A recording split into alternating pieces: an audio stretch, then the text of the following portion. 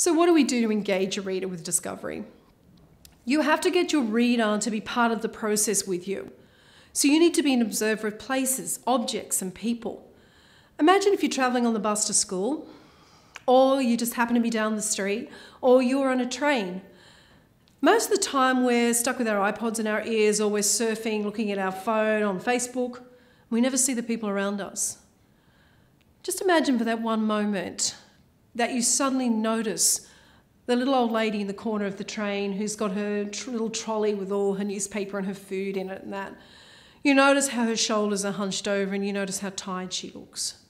To the left, you see a businessman in his suit, but you don't just see, and most students just say, there was a blonde man with blue eyes in a suit. What does that tell us?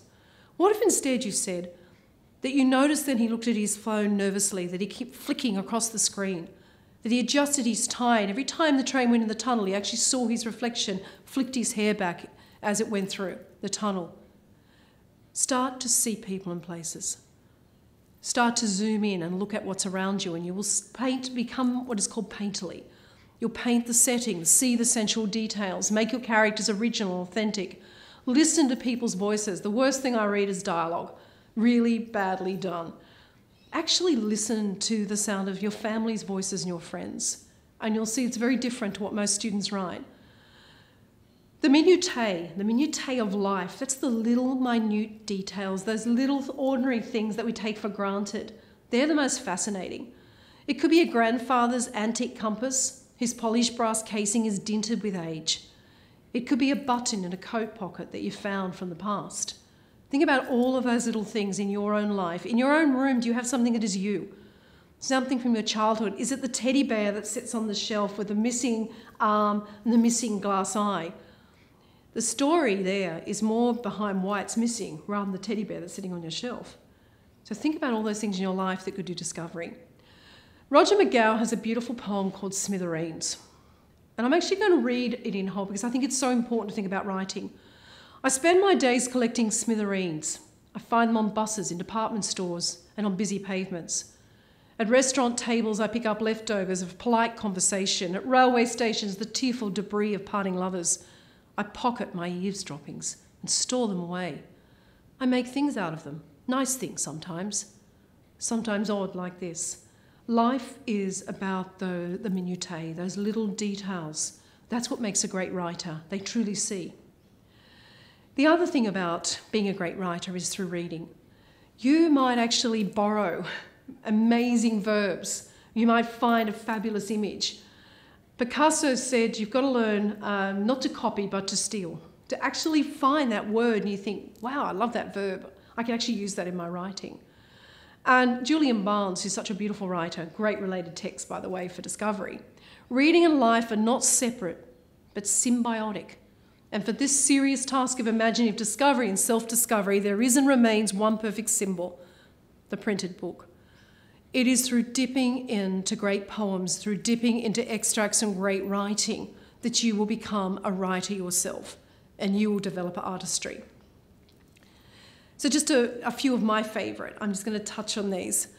Fayvel Paré, Past the Shallows, is an Australian author. This is her first novel.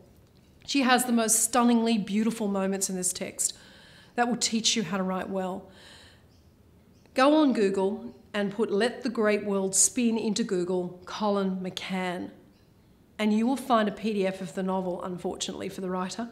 But the opening of that novel will take you into Bronx. It'll take you into the world of how to use verbs beautifully in your writing and not die from adjectivus.